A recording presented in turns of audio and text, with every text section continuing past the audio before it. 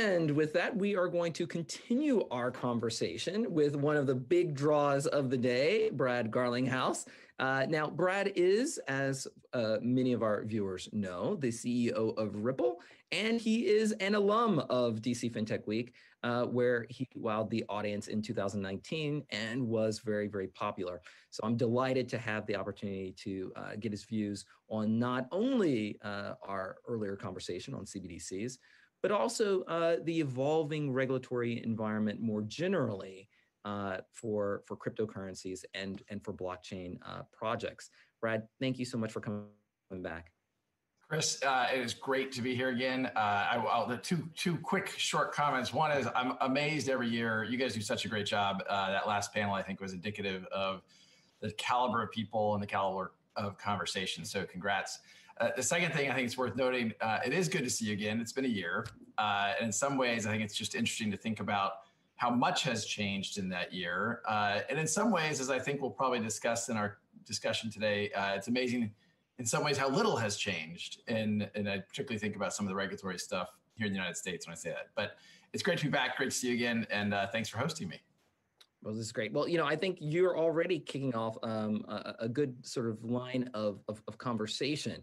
I mean, a year ago, when we were here in Washington, D.C., we were talking a little bit about Ripple's move to our nation's capital.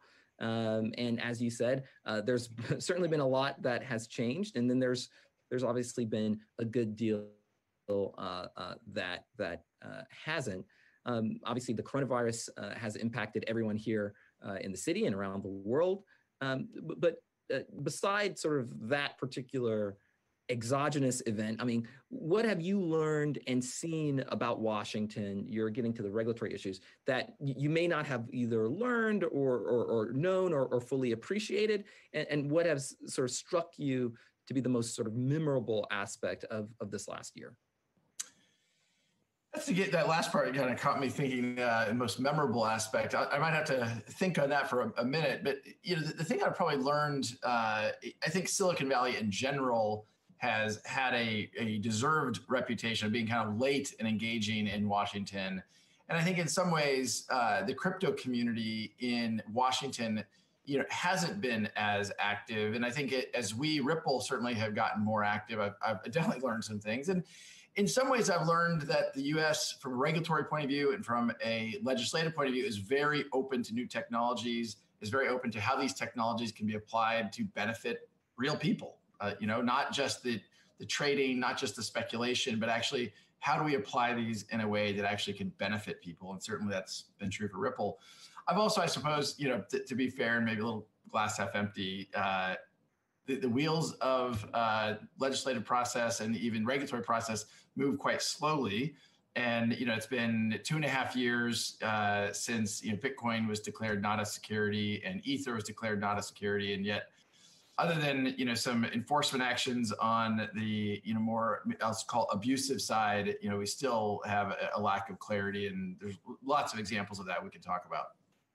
Yeah, just from a culture standpoint, certainly, I guess we haven't been traveling quite as much as we used to. But is there something that you see in terms of just the cultural makeup and backup of the two cities that has been interesting when it comes to how one talks about cryptocurrencies, CBDCs, blockchain infrastructures, and the like? I've always made the joke that when it comes to crypto, Silicon Valley makes it, New York trades it, and DC regulates it, and they all have problems sort of talking to one another. I mean, is there something about it that you've seen, and it plays itself out either in the regulatory process or in California out when it comes to the market sort of design process? Look, I've been, over the course of the last year, in the last couple of years, I've been kind of outspoken on some of these points. I've been in Silicon Valley for 20 plus years, and I've been, I think, part of the fabric of the evolution of the internet. And it's interesting to me sometimes that the Silicon Valley community sometimes I don't think fully appreciates some of the things it could do better. Expressions like move fast and break stuff. Or even Uber's approach at times, I don't find that to be as constructive as it could be. And I think that has informed and that has created a culture at Ripple of, we have very specifically tried not to be, quote, disruptors, but rather, how do we be constructive? How do we work with the system? How do we work with regulators? And that has really paid dividends for us in many countries around the world. And I think that we have seen an incredibly positive reaction, incredibly positive engagement from regulators around the world.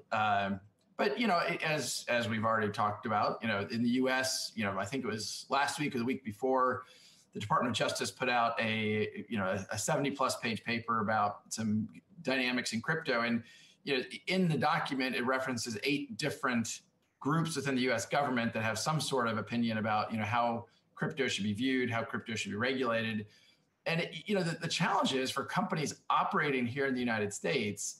It's really hard to know. You can't have regulation. It's a guessing game. We at Ripple take it very seriously. We take the KYC requirements, BSA requirements, AML requirements very seriously. But when regulation's a guessing game and you have different parts of the government saying different things, that makes it really hard to operate here in the United States. We've, I suppose, made some headlines over the course of the last week, about should we continue to be based, should Ripple, the company, continue to be based here in the United States? I was about to get into that. Yeah, exactly. And look, I'm a U.S. citizen. I grew up in Kansas. Ripple's a proud U.S. company for sure. But we find ourselves in this situation where it's not a level playing field for what Ripple is doing in the XRP community is doing. It's really not a level playing field, and that I have to think about that implication for the company. Okay, so let's sort of think a little bit more concretely about that, and sort of the international dimensions of whenever you're working in digital finance is very often a cross-border business, right? You have people either moving money from one country to the other. Sometimes talent can be distributed across different kinds of locations, and so business plans are inherently international, something that we've already talked about at length earlier today. Maybe you could just sort of walk us through a little bit from your seat at the top of Ripple, what that looks like in practice. I mean, you had made some very interesting remarks about China. We talked about China with our earlier leaders panel from government, and you had noted not just the regulatory sort of challenge in the United States in terms of there being a very sort of heterogeneous sort of mixture of regulators, but you were also noting from a technology standpoint just how advanced some countries were becoming, especially as it turns or as it relates to crypto. What does that mean for a company like yours that's working really at the sort of cutting edge of digital finance? I mean, what does it mean in terms of the friction and the choices that not just Ripple, but really any company that's dynamic has when trying to decide where to do business, how to do business, and what kind of cost reward trade-off is in that mix? Right. So I think, like any investment, you think about how do I maximize potential upside, but minimize risk. And I think that when you have certainty and you know how to invest, then that minimizes some level of risk. Your earlier panel was talking a lot about China. I loved the Book of Genesis reference. The way I think about the China dynamic, it's not that I disagreed with the panelists, it's that I think about it a little bit more broadly. It's not just about CBDCs. When I think about this, China has been incredibly strategic. When they look at crypto and they look at blockchain, they've been very strategic. Premier Xi has actually come out and said, blockchain investment is, a critical priority. And, they have made huge progress on the CBDC, just airdropping 10 million of their digital yuan to citizens in Shenzhen. It's like they are making real progress here. And I know that the previous panel, I think fairly kind of says, well, look, it's not really about who's first. It's about how does it mesh well. But we got to also remember, it's not just what China has been doing to the CBDC. Today we sometimes gloss over the fact that there is risk, and we talk about centralized and decentralized in these various technologies. Bitcoin mining is 65 to 75% controlled by Chinese miners. And I think it's hard not to argue that the Chinese Communist Party does not have the opportunity to have control there. You know, I'll take kind of I suppose, alarmist point of view. But what happens if Premier Xi loses $1 million in Bitcoin? You don't think that the Chinese Communist Party has the opportunity to affect a change to the Bitcoin blockchain and make a reverse Premier Xi's $1 million loss of Bitcoin that might have been hacked? So I think that's true for Bitcoin, that's true for ETH. That's of course leaving aside the massive energy dynamics and pollution dynamics what we see with Bitcoin and ETH. But it's concerning to me that we here in the United States have given those technologies an advantage. And it goes back to the certainty of the investment you're asking about. Just last week, I was speaking with a developer here in San Francisco, and he was talking about investing and building upon ETH as a development platform. And one of the reasons he cited is, look, there's certainty and clarity about the regulation around ETH. So would I invest in or build upon a different stack when there's not certainty? That's a real issue. And I think you see governments like the UK, like Singapore, like Japan, the UAE, or even Switzerland. These are all really good examples where regulation has provided the clarity of the regulation has provided the ability for a healthy market to develop in a holistic view. And that I think helps, companies like Ripple, companies that, want to invest in this space. So, when you think about the amount of development in crypto, I think that a lot of people, when it comes to national competitiveness, will think, well, one country, this is a new technology, so the barriers to entry are low enough that perhaps it's, countries can play catch up. Better than almost anyone, what it takes to be a cutting edge actor in this space. When you think about sort of the competition within, again, not just CBDC, but really crypto and even blockchain writ large, and supporting softwares and digital infrastructures, I mean, how accurate is that? How easy or hard is it for an entrant to play catch up and to be competitive, what does that usually take? I think it's a really important and good question. I think it kind of, as came up in your earlier panel in the context of, is it important to be first or important to get it right? And where there are not network effects, where there are not kind of effects that are kind of the flywheel, then I totally agree that whether you're first, whether you're second, whether you're 10th, the ability to play catch up, I think, no big deal. There are dynamics, though, that kind of what I'll loosely call network effects, where the liquidity of an asset, right? So the fact that Bitcoin is the most liquid digital asset is a good thing. And once you have that, that's helpful to the Bitcoin community. Look, by the way, as much as I get accused of being, anti-Bitcoin, I own Bitcoin. I'm bullish on Bitcoin for sure.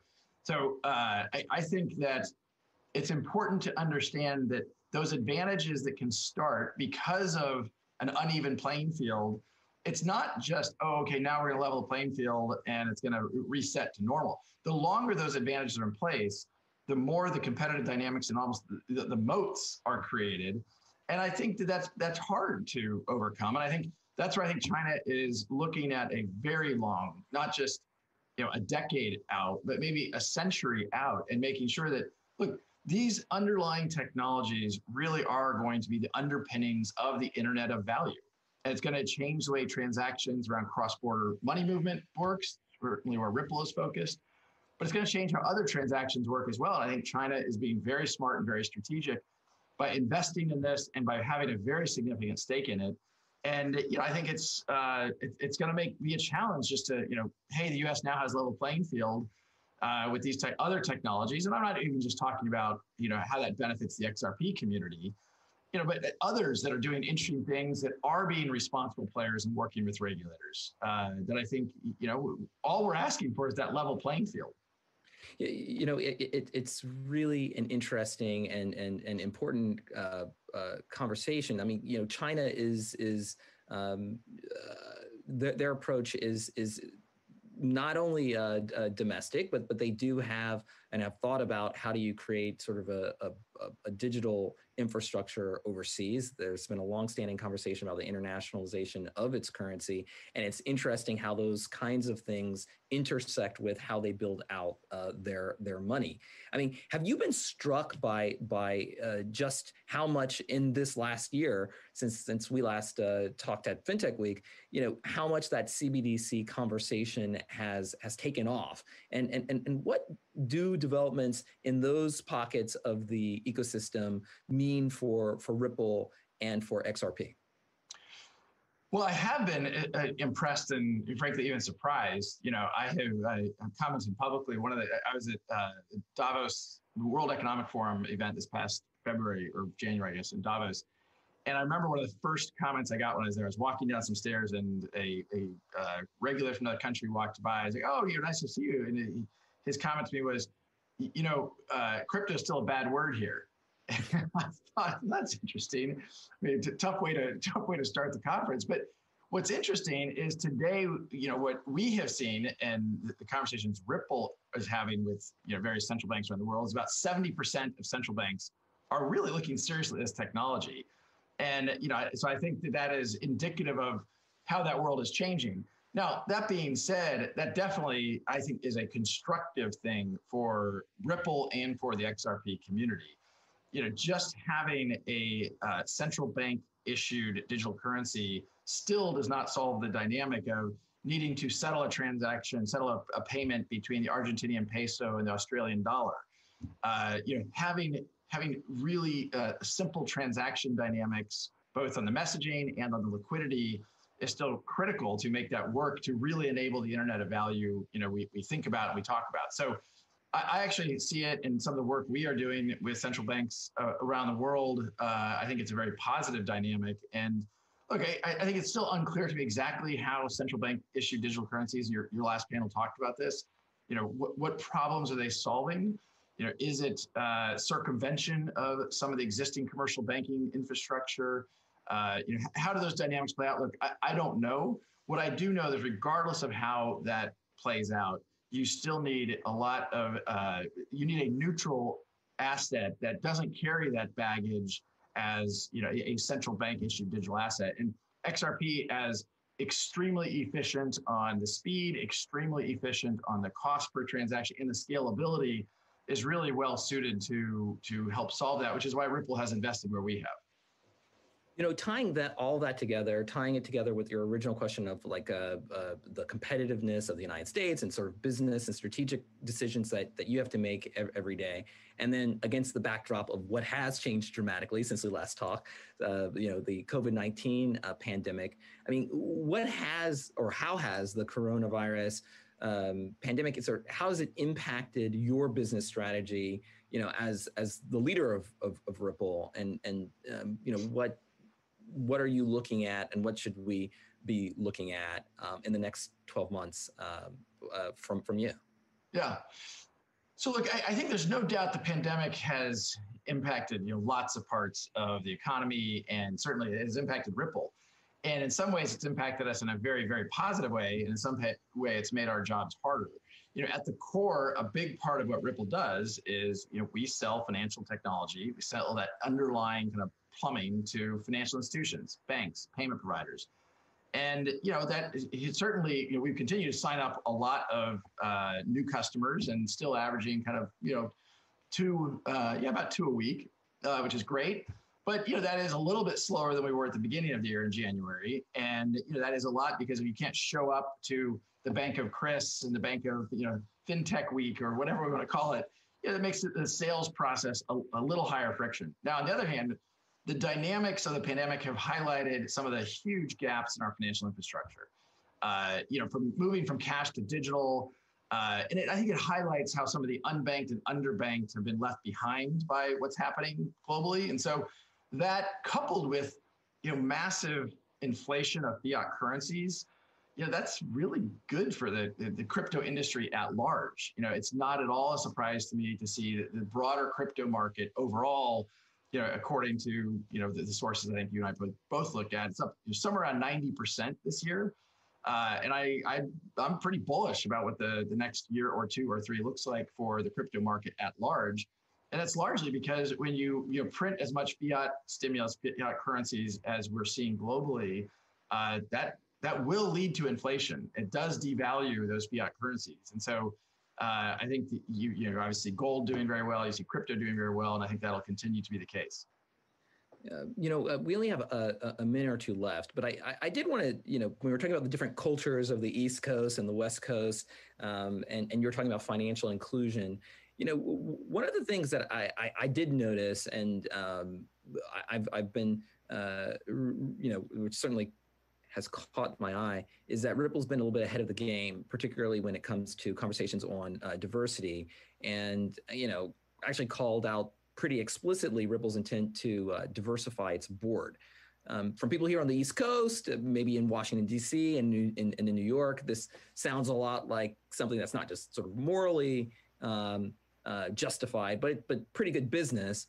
But why, has it been harder, to have that conversation, culture-wise in Silicon Valley, and just wrapping things up? I mean, what made you feel like this was the right call and worth making sense when you're sitting here navigating CBDCs and cross-border payments and competitiveness of the United States and regulatory issues and the like? Chris, I'm glad you asked about this. As I mentioned earlier, I've been out in this part of the world for 20 plus years. I've seen the tech community kind of go through a number of different undulations. And the thing I feel very strongly and kind of very deeply as I think about the Ripple culture is I think we have actually an obligation to lean in. I think we have an obligation to be a part of the solution for some of the macro problems we see. And, I think that the saddest part of that for me is I see tech companies that I think have, if not, well, at best, they've exacerbated some of those problems. And so we have, I think, from the origins of the company, tried to lean into that. One example I'll give real quickly, and I know we're running out of time here, is, we made a big announcement recently about going carbon neutral and making sure the XRP ledger is carbon neutral. And at the same time we're making those announcements, I find it interesting that Square is out there exclusively supporting Bitcoin, which, again, I think let's remind ourselves, Bitcoin mining consumes 1% of global energy consumption. Wow. How can a company, and I think all of us at our corporate environments, I think Square should be thinking about what is the carbon footprint of that decision. Now, I happen to know that one of the reasons why Square looks at that way is because there is regulatory certainty about Bitcoin. And as we look at other companies looking at the space, they look at what is the regulatory certainty. And so it's ironic, in my opinion, the US has made decisions which are actually exacerbating things like global warming by virtue of supporting, this heavily mining intensive stuff. Anyway, I know I'm a little bit off your core question. Suffice it to say, Ripple has and will continue to invest in making sure we have diversity at all levels of the company. We've been really fortunate to have some fantastic women on the board. We did join the recent pledge to add a person of color to the board of directors, and we are working on that very actively right now, and hope to have an announcement soon. Well, congratulations, and thank you so very much for your time, Brad, both from last year and also showing up again this year. It's really interesting, and as always, I learned a lot. Chris, thanks for having me again. Hope to see you again next year. Absolutely.